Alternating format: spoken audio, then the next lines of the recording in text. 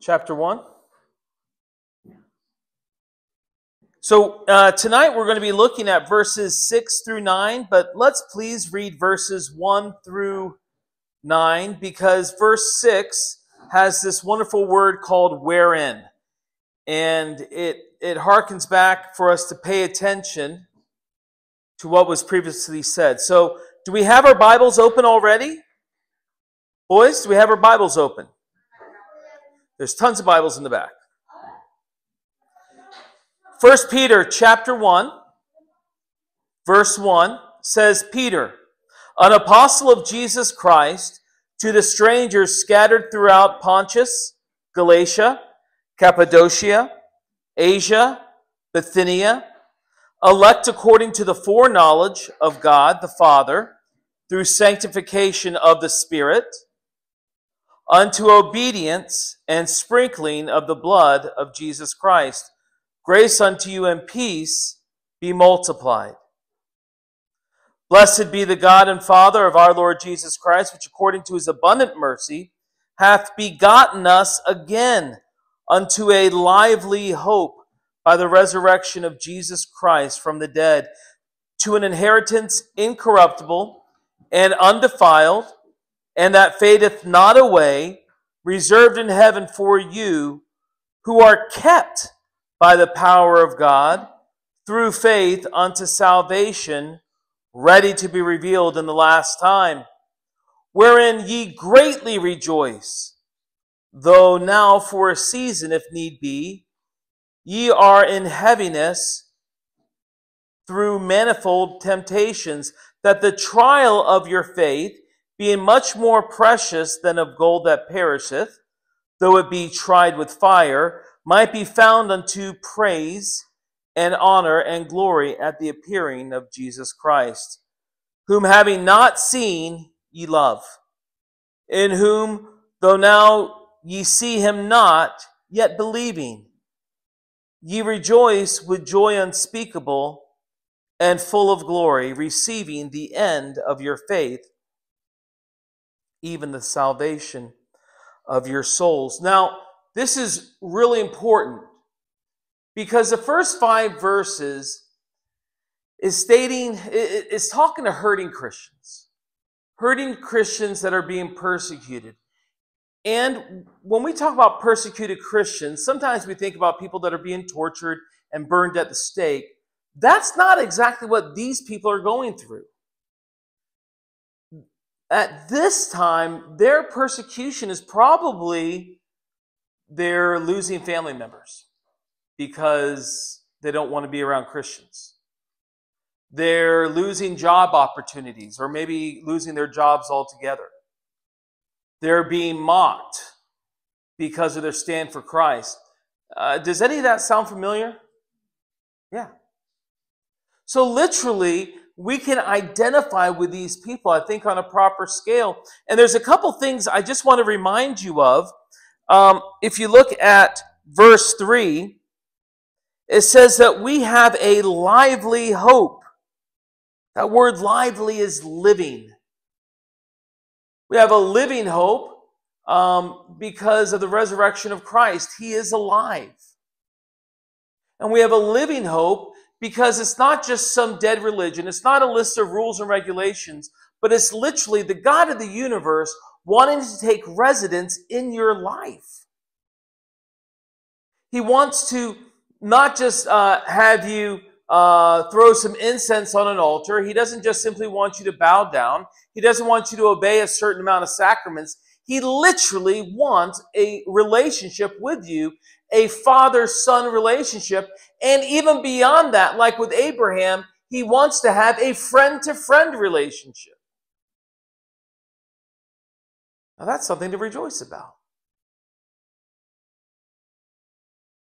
I was looking through Facebook, and some friends of ours, Chloe and Jay, they're in the Guinness Book of World Records. And it's because they currently hold the record for the biggest distance in height between a married couple. Jay is 3'3", and she is not. And it's nice to say, wow, I know these people. That's cool, isn't it? And sometimes, when there's a conversation, you go, oh yeah, actually, I know somebody from there. I know that. That's really great. But I want the name drop of all name drops is, oh yeah, by the way, I know God. And he knows me. And actually, we're really good friends. And that's something to rejoice about. Then it says in verse 4 that we have an inheritance that is incorruptible, undefiled, fadeth not away, and it's reserved for you in heaven. And that's great. So let me ask you a question. If your salvation is incorruptible, can you corrupt it? No. If your salvation is undefiled, can you defile it? No. If your salvation fadeth not away, can you lose it? No.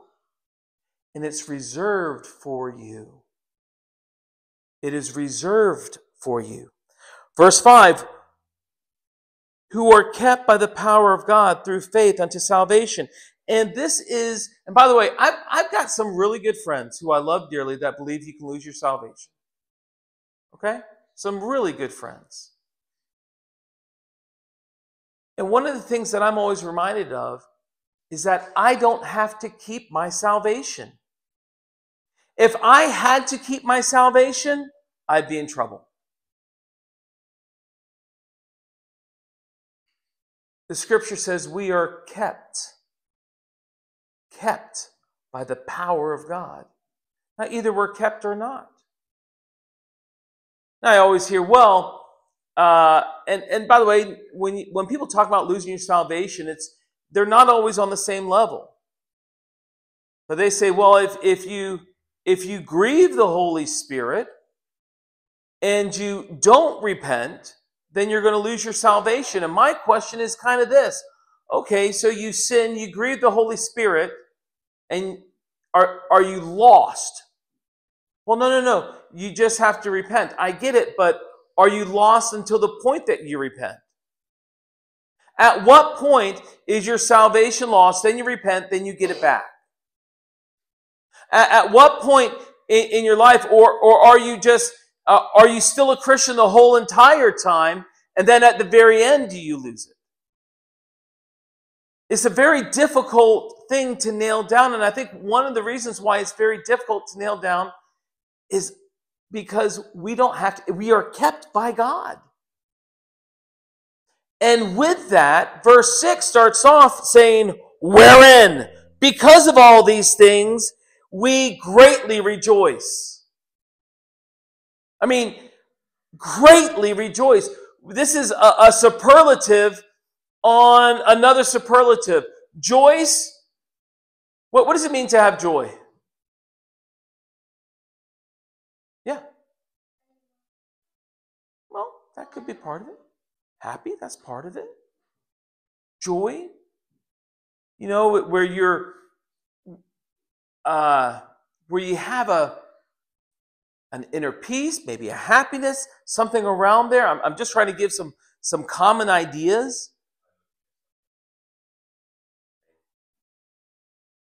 Comfort and security in times of difficulty and hardship. That doesn't go away. Yeah. That when circumstances dictate we're sad, we can still have joy. Your wife is in the hospital, it is possible to still be joyful.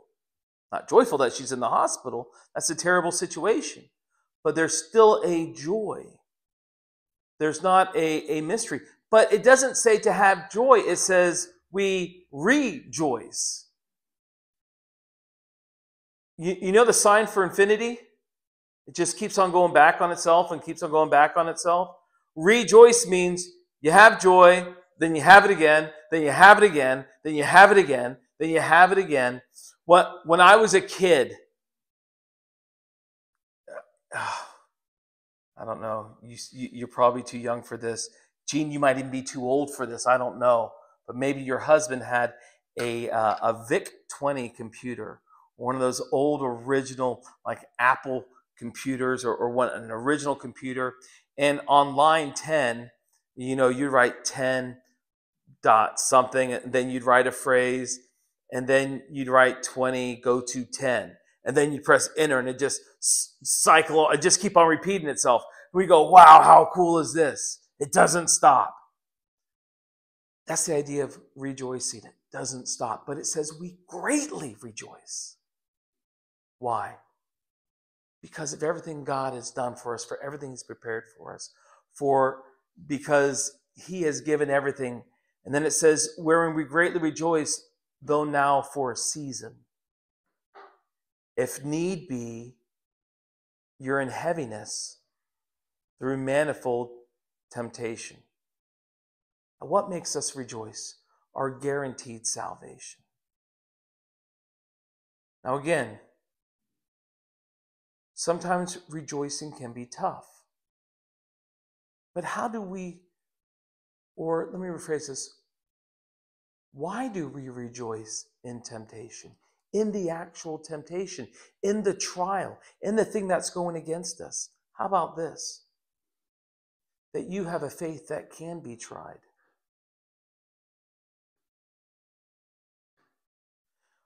When an oyster is producing a pearl, it has some grit of sand that's now stuck in the oyster's soft lining, and it hurts. It hurts a lot. So that oyster secretes some fluids around it, and it constantly is secreting it and secreting it and secreting it so that irritation is now comfortable. And then when you pry open an oyster's mouth, you have a pearl. It's the temptation, it's the irritation, it's the problem that allowed for a pearl to be produced. In the same way, when you have something of fine gold, there's 10 karat gold, there's 8 karat gold, there's 14 karat gold, there's 22 karat gold. And all of that, the higher the carat, it goes up to 24 karat. The higher the carat of gold is the higher of purity. Now, could you imagine if I had a bar of 1 karat gold? There's a lot of junk in there, right? But if I had a bar of 24 karat gold, that would be worth well over £1 million. Now, if you had to be something, what would you rather be, 1 karat gold or 24 karat gold? Which one? 24, sure. But what do you have to go through to be that pure? Fire. Being melted down. Those impurities of life being ripped out. The end result is always nice. I have a friend that's an artist, and every once in a while she's asked, wow,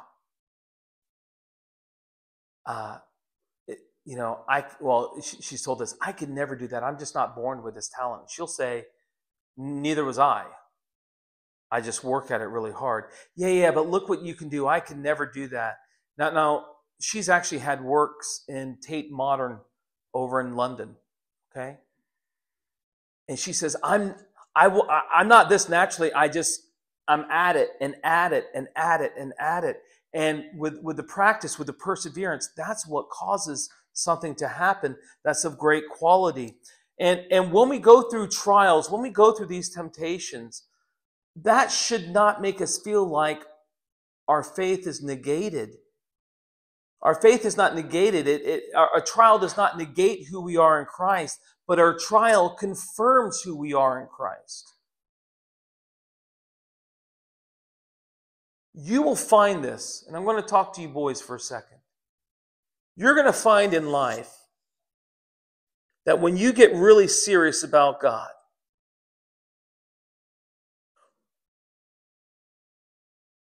when you really start pursuing what God wants,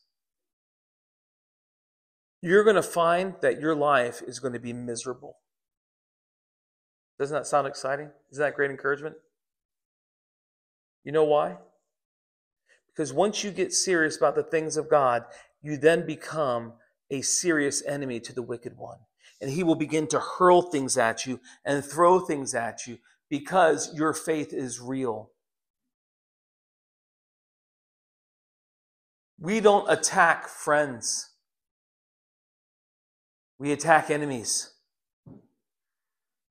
And your faith will be tried once you start standing and becoming a true enemy of wickedness. By the way, our rejoicing does not always seem reasonable. Our rejoicing is not because of circumstances. Somebody said, I asked somebody, how you doing? Well, under the circumstances, not that great. Have you ever talked to somebody and it was always like talking to Eeyore? Well, at least my head hasn't caved in. You know, it's just always... And then you ask them, and you're almost like, I didn't mean to ask you. I know what it's going to be like. It's going to be terrible. And so I asked this person, so how you doing? And they said, well, under the circumstances, what could you expect?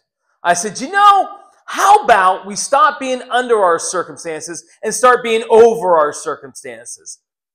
Let's get on the other side of it. Let's not let circumstances control us. Our rejoicing is not based on circumstances. Our rejoicing is based upon what we know and believe about God. How can you rejoice when your wife is in the hospital? How can you rejoice when your baby seems to be in distress? Those aren't great situations. How can you rejoice when you or a loved one has a terminal cancer? How can you rejoice in this? Because you still know who God is. And it's what you believe about Him.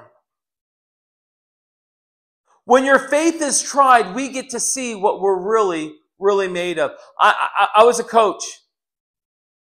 And I was trying to help out another team at our school.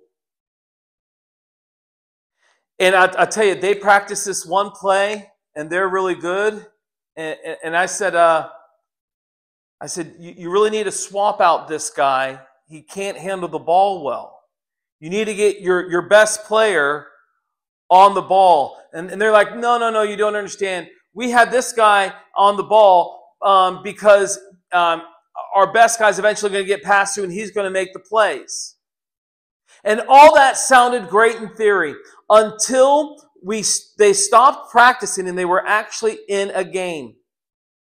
And they were getting beat by something like 40-0 in the first half because that guy that had the ball, though he was okay in practice, once he was no longer in practice, once he was playing in a real game, he got the ball stolen from him repeatedly.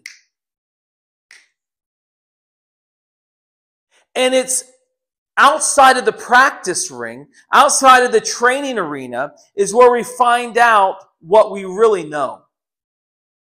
And that's why it's vital for us to have trials in our lives.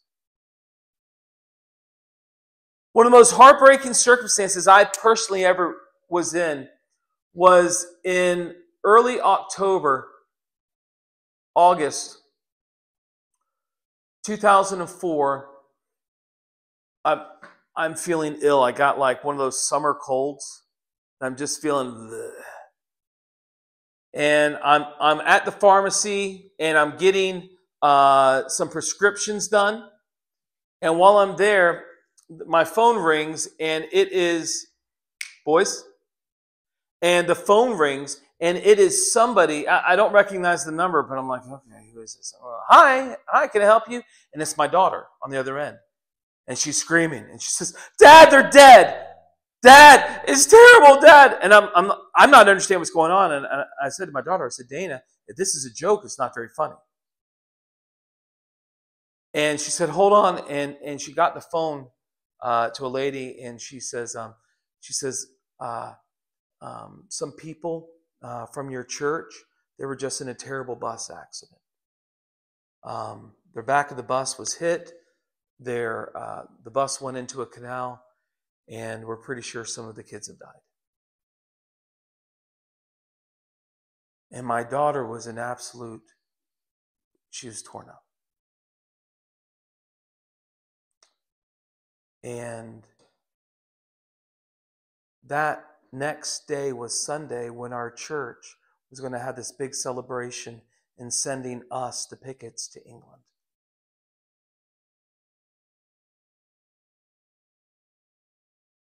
And the heartache that was going on was unimaginable.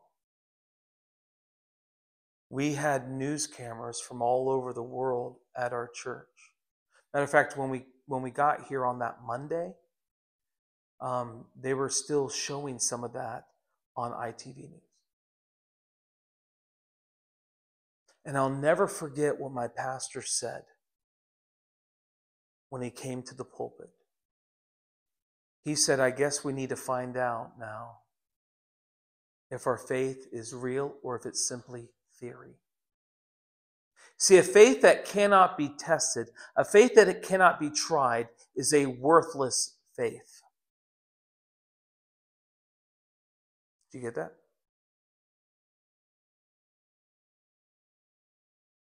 Our heaviness in a trial, by the way, is also reasonable.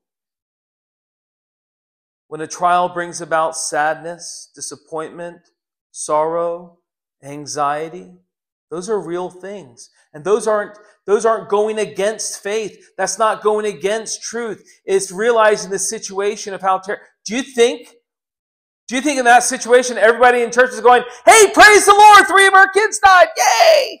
Do you think that was going on? Of course not. But there was a living hope. There was a hope that there was a real God that knew what he was doing. And there was also a clearer understanding that there was a real enemy that hated what our church was doing.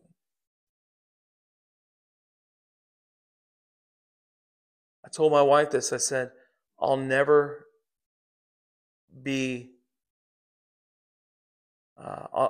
stop being convinced that this was an attack of the wicked one because our church was making an investment in England.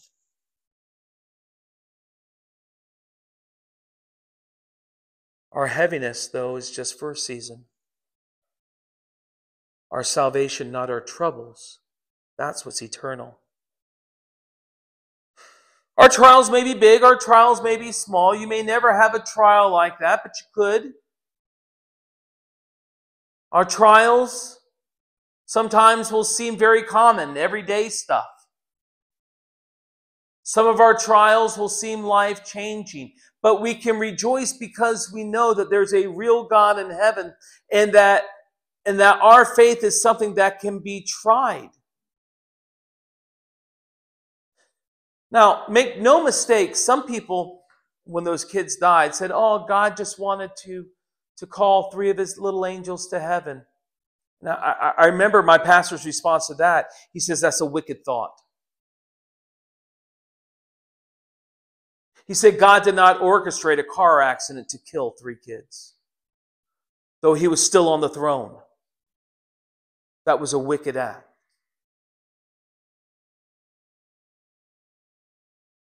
And we can still rejoice, though things seem so hurtful. Verse 7, that the trial of your faith, being much more precious than gold that perisheth.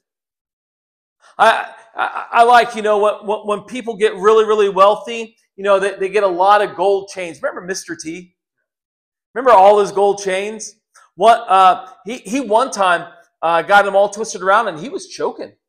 It was strangling him. And they ended up having to put them all in one big loop on the back that you wouldn't see. But that stuff perisheth. It goes. Though it be tried by fire, it might be found unto the praise and honor and glory at the appearing of Jesus Christ. Our faith is on trial. Now, this word trial is kind of not like at a court to find out if somebody's guilty or innocent. It's on trial. It's a smelting process whereby impurities are ripped out. Anytime something hits you, a trial of your faith, God is trying to knock off the hard edges. God is trying to purify what you have. And isn't that a beautiful analogy of our faith? Fire does not destroy the gold. Your trials do not destroy you. Fire does not destroy the gold. Fire brings out what's best in the gold. Listen, a trial comes, a problem comes, heaviness comes. Again, it could be common, it could be huge, it could be life-changing, it could be so many different variables, but those come so that really who we are will come out. I remember one of my children, they were in another room and I went by and I just heard some very not nice words come out of their mouths. And I opened the door and went, "Excuse me? I'm sorry, Dad, I didn't mean to say that." I'm like, "No, you meant to say it. You didn't mean for me to hear it." See, out of the heart, the mouth speaks. What comes out when we're being tried really shows who we are. There's this one sweet saint over in Bath. Sweet, sweet girl. And she says, "Can you all pray for me? I feel like I'm getting so apathetic." And I said, "Listen, if you're worried about being apathetic, I promise you, you're not apathetic. You're struggling, you're fighting. Keep fighting. Keep struggling. It's okay to struggle in your faith. Struggle.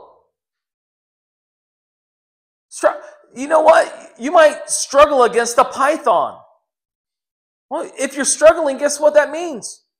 You're still alive. Struggle. Struggle.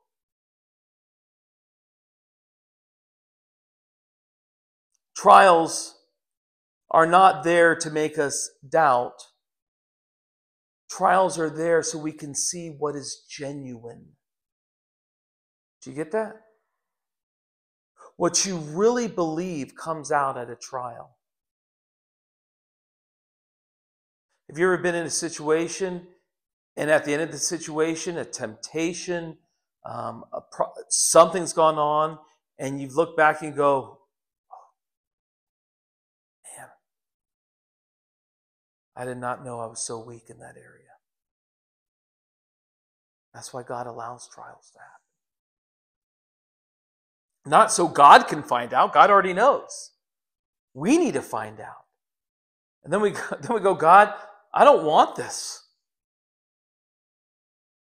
Do you think Peter felt convicted after the first time he said he denied the Lord Jesus? Do you think he felt convicted the first time? I do. So why did God allow him the second time? Because that needed to get out of him. The desire to turn his back on these tough times. Peter had to get to the point in his life when actually the stakes got higher, that Peter would say, "I'm never doing that again."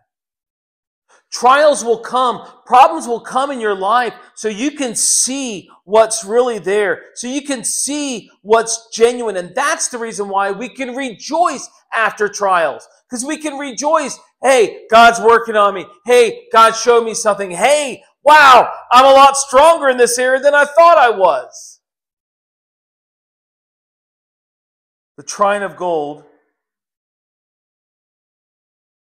would never be complete until the person who is refining the gold, until the person can see his own face. There's something spiritual there, I think. Our trials stop when we're Christ-like, when we're reflecting Him. Verse 8, "Whom having not seen, ye love." Any of you actually seen Jesus? If you have, I'd like to have a talk with you after the service. We can be able to get you maybe some help or something. But even the drawing, how do you know is that what Jesus looked like? You don't know. Probably not, though. Nope. Those paintings happened centuries after he was alive, resurrected. Yeah, so we probably have no idea. None of us have seen him, yet we love him. Isn't that amazing? We love somebody that we have never seen. And it says, in whom, though now ye see him not, yet believe. You rejoice with joy unspeakable and full of glory. Sometimes we think that if we actually saw Jesus, we'd never stray. Oh, if one day Jesus would just appear in my room, man, that would set me on the right path. Did that work for Peter? Did that work for Judas? No, simply seeing Jesus wasn't enough, was it? It's loving Christ. We love Christ, not based upon sight. It's based upon having a very real and tangible relationship. We love him because he first what? Loved us. We trust Christ. When you truly love somebody, you have to trust them. When someone loves you faithfully and unconditionally, you love them and you trust them. We trust Jesus through some really, really tough circumstances in life because we know that he loves us. We know that he cares for us. We know that he is faithful to us. We know that it's unconditional.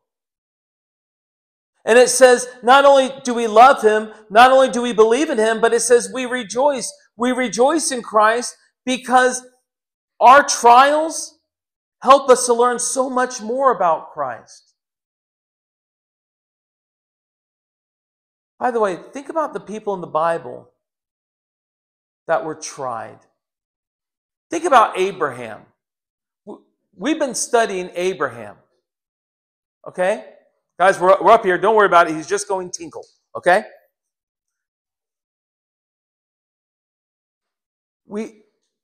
How did Abraham do in his trials?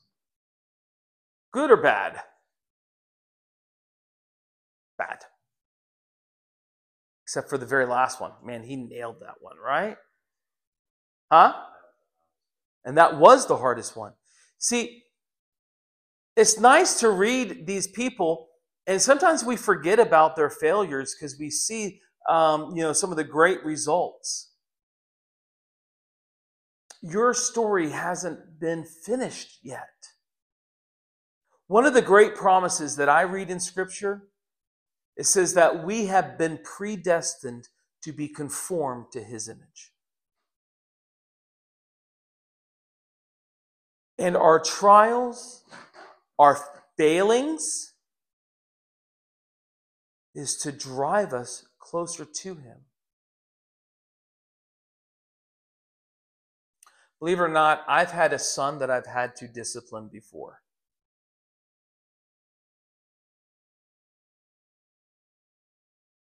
And more than once,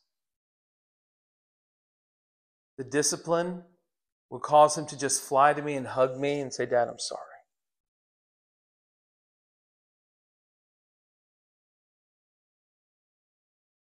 The trials, the disciplines, what we have, are not to teach him a lesson. It's to make us return, to fly to Christ, to rejoice in him. And our joy, the Bible says, we rejoice with a joy unspeakable. What does it mean? What does unspeakable mean? It means that it goes beyond true and proper verbal description. I used to do this with my kids.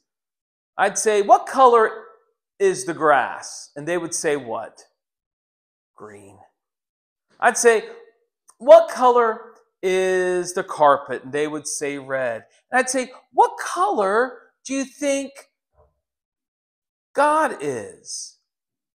They go, clear? Or something like that. I go, what do you think God looks like? And there's no way the answer could be had because it's unspeakable. You just can't describe it best. And when somebody asks us, how can you have joy? How can you have trust in Christ though this terrible event happened? You're able to say, it's hard to describe. It's unspeakable, but I'm so rejoiced in him. And what's the purpose of the trial of our faith? Look at verse 9. Receiving the end of your faith, even the salvation of your souls. Listen very carefully. Doing everything right does not mean you have salvation. But when you are tried, when your faith is tried, it should assure the believer of who he belongs to. All right, without going into details, Robert, Natalia, do you feel you've ever failed God? And how did that make you feel, feeling like you failed God? Very bad. If you didn't care about God, would you feel very bad? Did you feel in such a way that you never wanted to have that feeling again? You never wanted to dishonor God that way again? Trying of your faith, even though it wasn't perfect, showed who you belonged to. It showed, not just showed, it assures you. And we receive the proper and deserving ending of biblical saving faith, which is the salvation of our souls. And it's not one day our souls will be saved. It's that when we can see that our faith is something that can be tested, this is something that assures us that things are good. You can have the best boat in the world, but if you're afraid to put it in the water, what's the point?